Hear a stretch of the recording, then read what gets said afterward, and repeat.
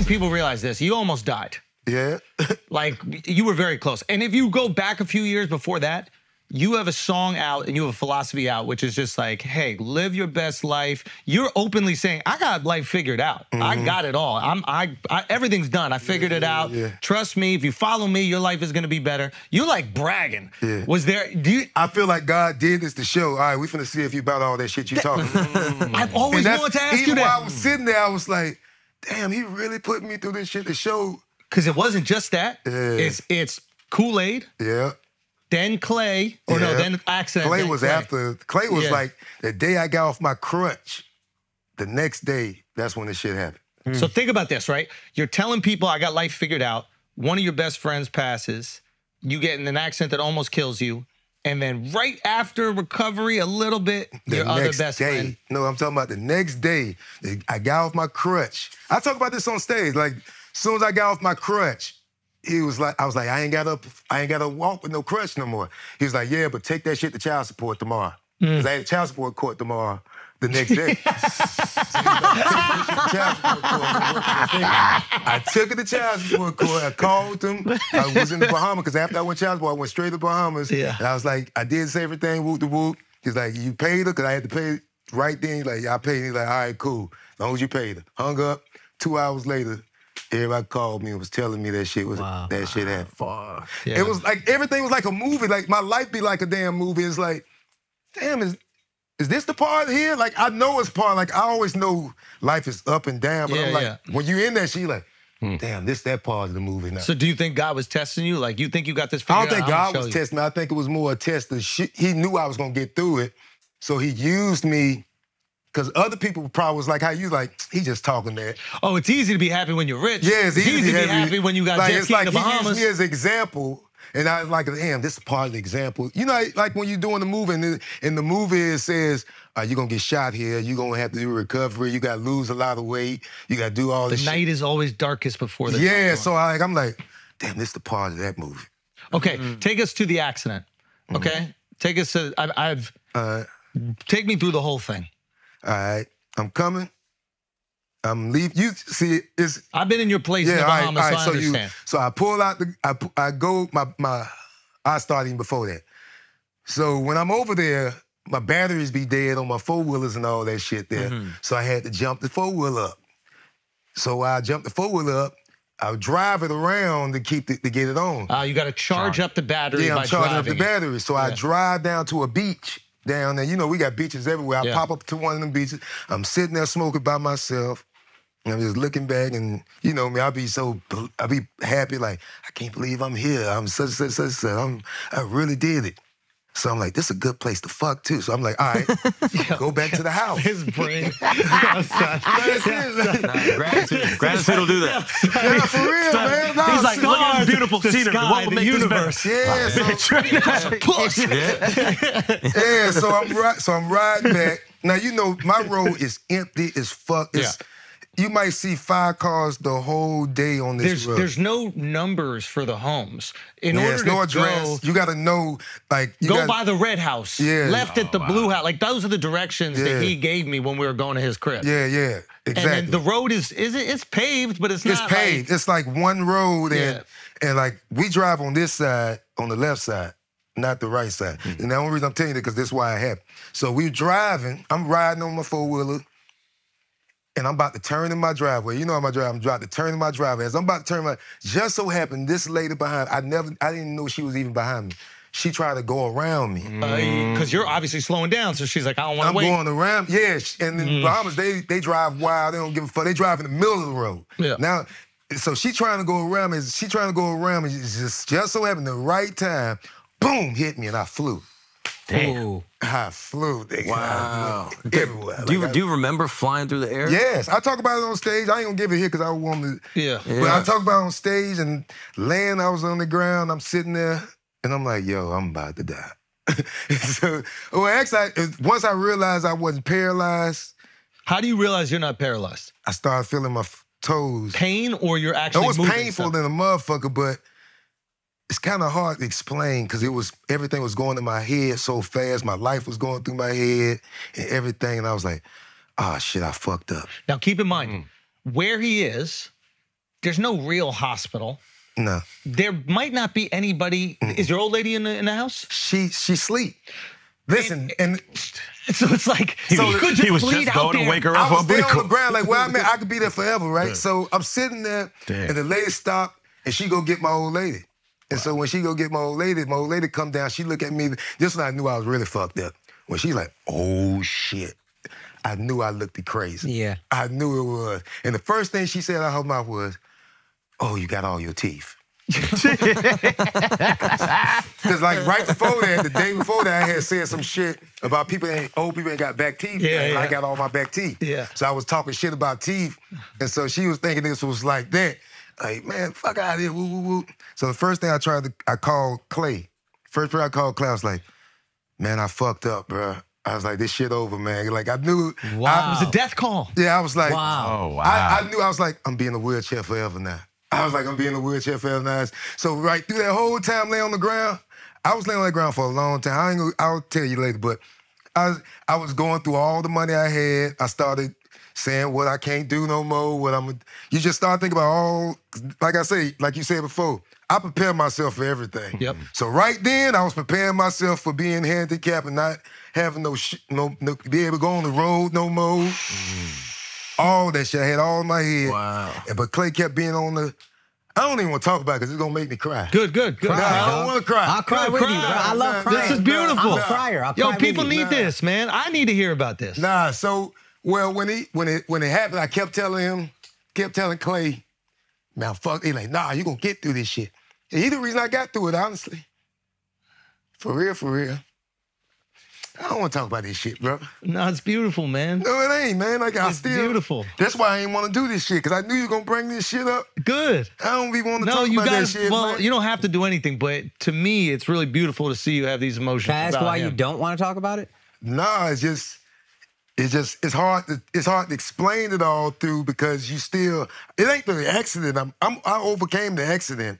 I'm still recovering from Clay. Yeah. You see what I'm saying? So Yeah. so all that shit happened, but the day he was the first person at the hospital, and he was the last person at the goddamn when the shit happened. So Yeah. the nigga was a real nigga. He's the man. I think people who maybe are unfamiliar with Clay is like an absolute icon in the music business and like a real stand-up dude, and to the point where there was a lot of situations that you could probably speak to, like the music business. And I think you were his first comedy client, right? Yeah, that nigga ain't no shit about comedy. He never knew about it. But he knew about standing on business. Yeah. No, like for example, like nobody was gonna short you. Yeah. Nobody was gonna short any artist of Clay's, Nah. and he would really stand But up he for even them. wasn't that. He was just a genuine person. Yeah. Like even when I fuck with you, I fuck with you because a genuine person. Yeah. You know what I'm saying? It is hard to find genuine people. Yeah. And that's why I hold that more than anything. Yeah. People being genuine, because I can find talent. I got talent. Yeah. I don't need nobody to have talent. I don't need nobody to do shit. Especially with technology, I can do everything. Yeah. You seen me first? Yeah, I was it's the first crazy. nigga with a drone in Times Square. Yeah. I got footage of Times Square that nobody got. Yeah. You know what I'm saying? So I could do everything myself. Technology, I could do everything myself. Yeah. It's just finding people, genuine people. Yeah. I hold on to them. Yeah. And he was one of them. Yeah. Shit. Yeah. So what else we want to talk about? We talk about everything, bro. I'm curious about the recovery. You go to the hospital, and how long does it take for you to get on your feet? Shit. To get back walking? Yeah. About 6 months. How long it was? When you came and shot dude. that? When I was down there and I checked in on you, I'm down in LA and I'm doing a movie. I go, Oh, we went to Magic City. You know, I go, yeah, you're just the craziest dude. I go, yo, man, I want to hang. I want to like come and see you. Where you at? I was like, do you want to go get some food or something like that? And then you said, nah, let's go to Magic City. And I was like, why? And you're like, what'd you say? You're like, it's safer. It was something about you parking your car at a restaurant. You were worried that like some people might recognize your car and then they'll try to follow you.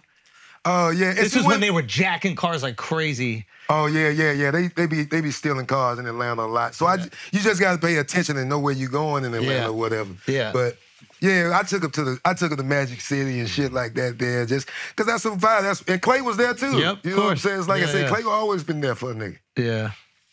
I mean, That was great. right after the accident, or? No, that was a few months. It was about 4 or 5 months afterwards, but I was in I was in my wheelchair, and that's why I put respect on people that are handicapped. Like, Yeah. because the world don't give a fuck about handicapped people for Yeah. real. And anybody you see out there in that goddamn wheelchair, they did a lot just to get up.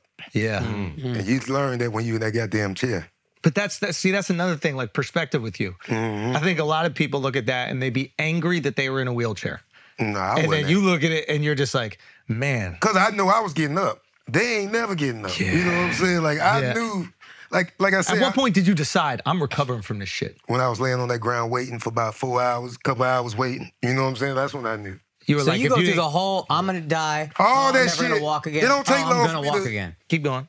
Yeah, it don't take long for me. Like I had, and especially when you in the air and flying, you realize everything passed through your life.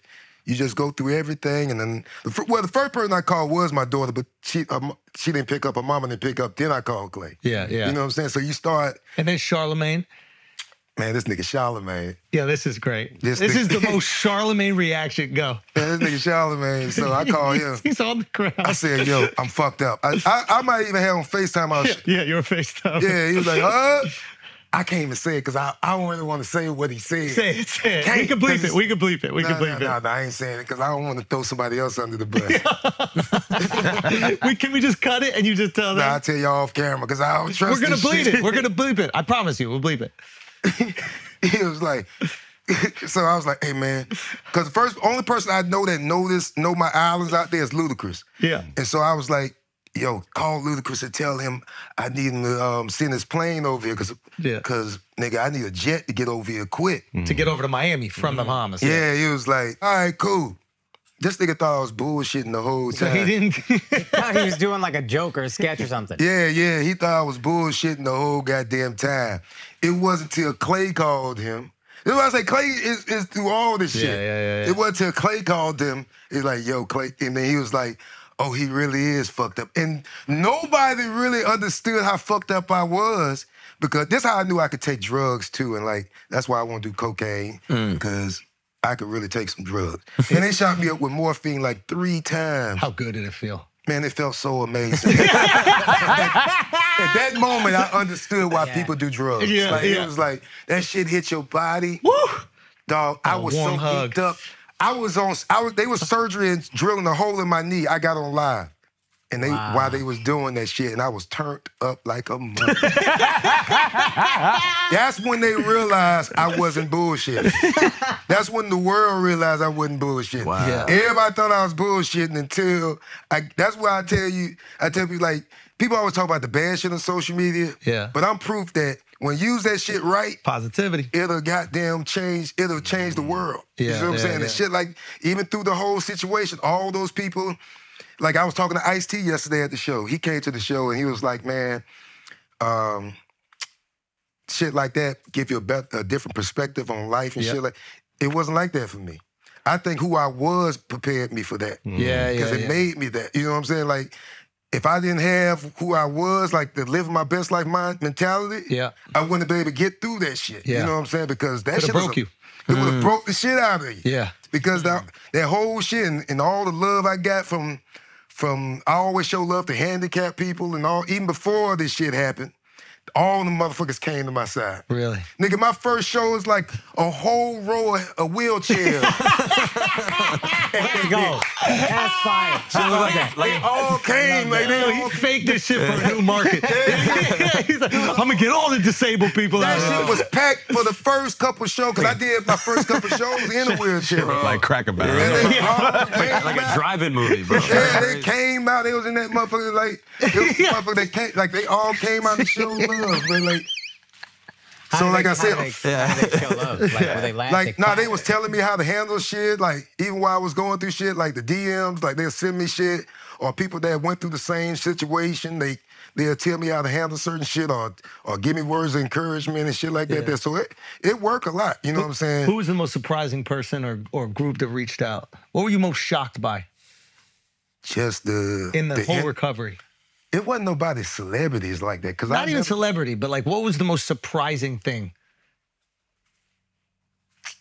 Shit, the love I got back from the industry people. Because like I said, you know me, I don't, as much as people think like industry, like hang with celebs, I've never been that guy like that. I never gave a fuck about hanging with celebrities. But the celebrities that hit me up, I was more surprised about, and just the love I got from outside of people that I didn't think that knew me. You know what I'm saying? So shit like that. You know what I'm saying? Like, it's more a community thing. Like, it wasn't like Yo, you know what it is? Sometimes it's like when somebody's going through something difficult, you feel more comfortable showing them love than when they're thriving. Because when they're thriving, you show them love. Some people feel like they're just glazing you. Or like they're just trying to kiss your ass. But when you're struggling, it's almost like the excuse to pour in. Maybe so. I guess so. Or it's just like even like when you have a kid, it's so easy for people to reach out and congratulate you and just give you so much love. I felt that. And yeah, it's just an awesome. And then later on down the line, like when you called me yesterday, like, man, this shit is a lot. Bro, yo. Yo, he told me funny as shit yesterday because I was like, yo, I don't know how anybody does this. He goes, man, for the first 2 years, I was a baby mama. Yeah, I was. But like I told him, like that was you stayed home during the day with the baby. Like, and when my baby mama came home, I felt like they're like, where the fuck you been? But all she been was at work. You know? But you feel it.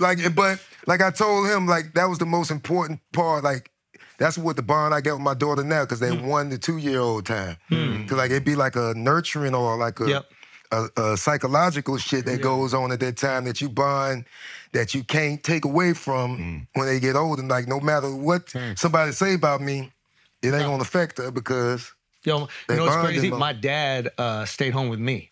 I believe that. Oh, wow. It be little shit like that. You don't even think about it, but. And like I say, like I didn't put no thought. Like I'm not smart enough to say I'm gonna be with my daughter. Yeah, it just happened till she won. I mean, like what? The first year, I'm not gonna be with her like that. But somehow the universe made me where I had to sit there like that for about a year. You know what I'm saying? Did you have any animosity or frustration to the woman that hit you? Like people ask me, did I sue her? Nope. I never said nothing to her because, like I said, I felt like it was supposed to happen. Like the way the shit happened and it was nobody on the road. It's like, how the fuck just us two on the fucking road? It's like she was supposed to hit me, and then she was the one to save me. If she wasn't there, I would have bled to death. You know what I'm saying? Did you ever see her afterwards or talk to her? People kept trying to talk to and then, like, the Bahamas showed me love, too. Like, they was all praying for me and shit, so it was just like I couldn't sue nobody for no shit like that. They show you a lot of love in the Bahamas. Yeah, they showed me love because I showed them love. Back. I remember when I came there, we were filming the Dropping In episode. I had all this camera gear, and the people asked me, what is it at the customs? They're like, well, what's going on here? And I was like, oh, we're just going to film something. They're like, is this a professional production or whatever? And I go, I'm just going to film it with a little Duval. And the customs guy was like, all right. Yeah. See, I didn't know that, but like that's why I say like sometimes it's just how you move and it works in your favor. Cause like I didn't know like they showed me love. Like the only reason I show them love cause like I'm really from them. Like my family's from there, so I just feel like it's a part of me. And I feel like it's my duty to bring the world to have understanding of our culture.